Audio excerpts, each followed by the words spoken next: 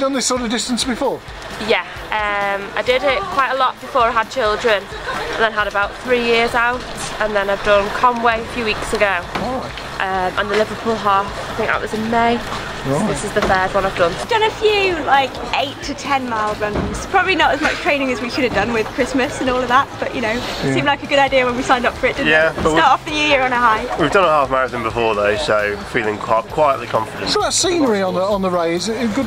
Lots to see? At the start, it's very nice, running through the sort of disused railway line, and then as you head towards West Kirby, then you start to sort of open up and see across to Wales and things. So it's a very picturesque run.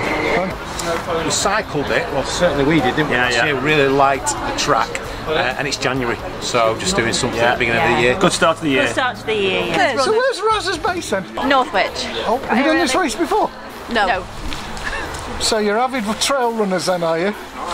We're training for a marathon, so this is the start of our marathon training. Fantastic. Are you a season runner then, Barry? No, this is my second one. Wow. I didn't start running until I was 64, and I've done my first half marathon on my 64th birthday, so... Yeah. Like I say, this is my sister. We're doing a medal a month challenge.